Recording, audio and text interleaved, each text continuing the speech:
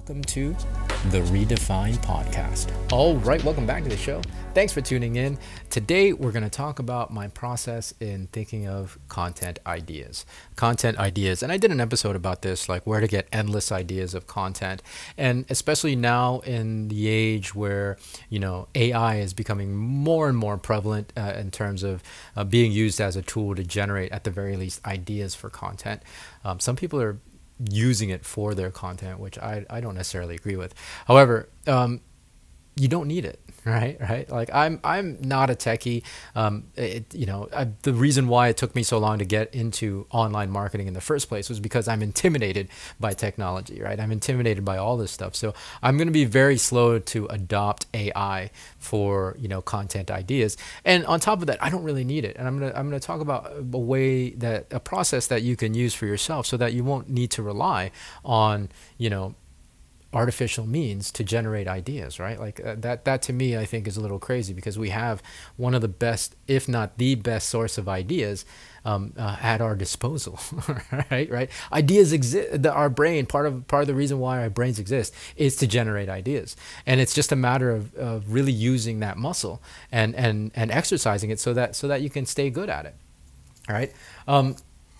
Because here's the thing. It's a question I get a lot. It's one of the most asked questions that I get is like, how do I keep coming up with content if I'm supposed to post a piece of content at the very least once a day?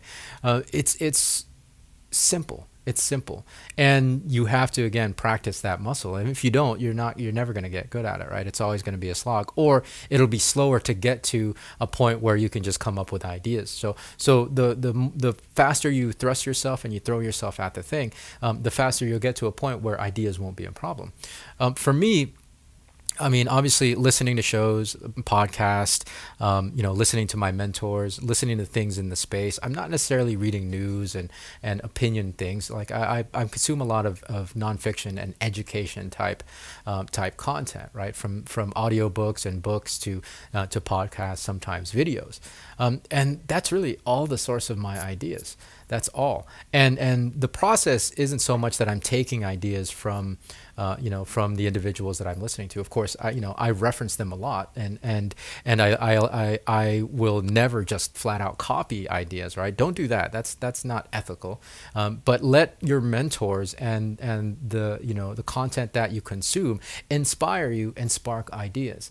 Now, this means that you have to be an active listener, an active consumer, or an active viewer while you're consuming this content. A lot of times we consume content and we're tuned out. It's just a background noise, or we have an audiobook playing in the background and we're doing many other things and our brains are on other things. You have to be fully engaged with that content in order for it to spark your ideas. And that's really the most important part of this process, that it really helps you engage and continue to work and strengthen that muscle, right? That creative muscle.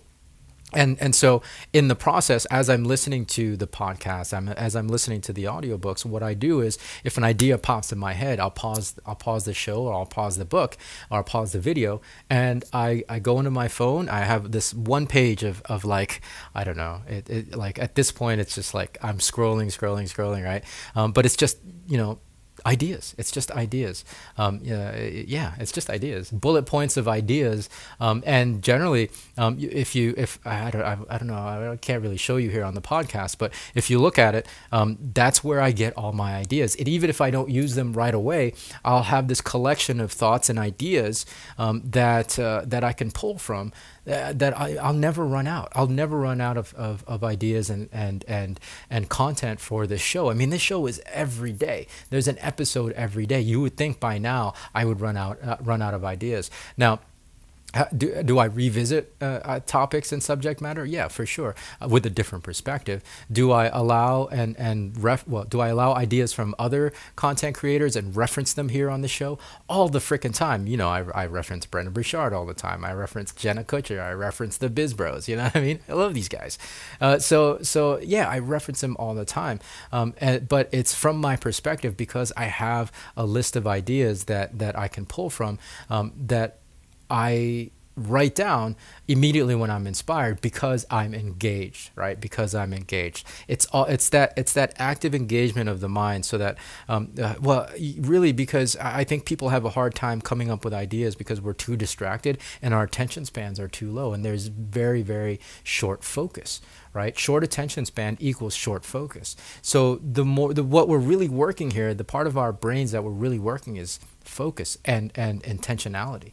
Focus and intentionality. So when you're consuming content, when you're consuming education, be really focused on that education, and then be willing to also, when you think of an idea, just jot it down. Whether it's your phone, whether it's in a notebook, but just write down your ideas, and then before you know it, after we're 6-7 months into this podcast, you're going to have a litany and a library of bullet points that have your ideas that you can pull from, right? That you can pull from. So you're never going to run out of ideas if you exercise the muscle of your creativity, if you really exercise your muscle of focus and being engaged at all times, being in the moment, as opposed to being distracted and having a short attention span and not being focused, right?